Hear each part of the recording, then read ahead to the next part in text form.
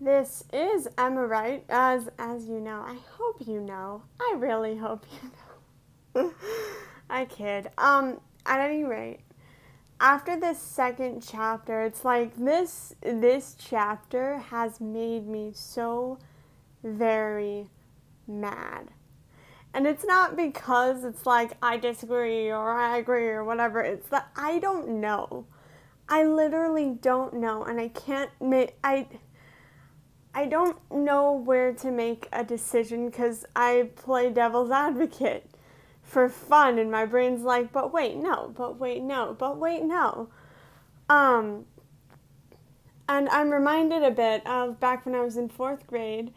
I went to this private Christian school, and my teacher at the time, he would give us these magazines every Friday, and they're like little 2-page magazine pamphlet thingies that would just share kind of news in a more conservative Christian light. I remember, I remember reading some stuff about Obama's campaign. Dang, that feels like ages ago. But anyway, like, I was in fourth grade. I had no idea what was going on. I didn't really care. But I do remember one of the articles being about the cloned sheep. I can't remember her name. But, and then how my fourth grade teacher went on a rant about playing God. And because I was in fourth grade and kind of dumb, I was a dumb fourth grader. But he went on this rant about playing God. And I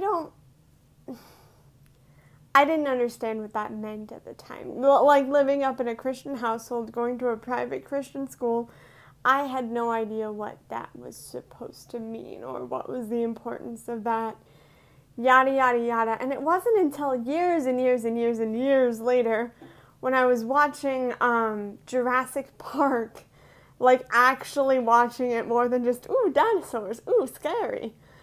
But like actually watching it and watching what the movie was talking about and what Michael Crichton, the author of the books, was trying to get at with his books, where I really understood what that concept meant. And I'm reminded of a Malcolm quote. Malcolm, is that his name?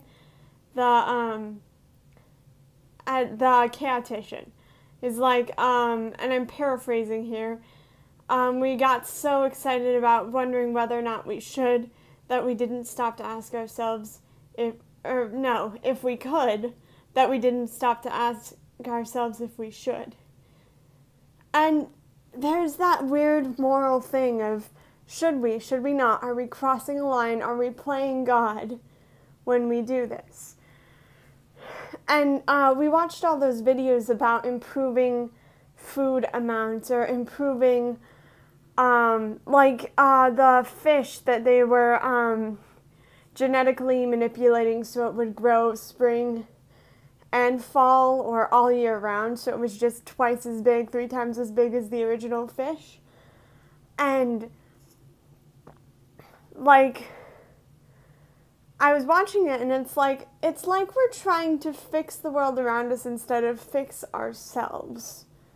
Fix our own needs, fix our own food habits, yada, yada, yada. And I'm reminded of something my mom used to tell me while clothes shopping. Great thing to say while clothes shopping, especially pants shopping. It's way too easy to get the next size. It's way too easy to accept how things are and let them happen, but then do anything about it and change this negativity, this certain thing, whatever it is. It's the idea of, are we trying to, I don't know, it's like, should we be focusing so much on fixing the way that God made everything and instead fixing ourselves because we are in charge of ourselves. God, I'm getting theological here, I don't know, but I'm getting theological here. Like, God gave us this world, but it wasn't this is yours. It's a, this is mine, and I'm letting you use it. So take freaking care of it. And so I'm wondering if this is an abuse of that care. It's like your friend lets you borrow their CD collection, but instead of using your CDs to listen to great music, you crush the CDs and turn them into a sculpture. That's what I keep thinking of. It's like I don't know. I always wonder if we've already gone too far with us, like by the same definition and by the argument that I'm making, is the corn we eat, the carrots we eat, already too far. I don't know. That's the thing. This chapter is making me angry. So these are my thoughts about the chapter and what's happening, and I really hope the next chapter is less morally painful. Please. Anyway, I'm out.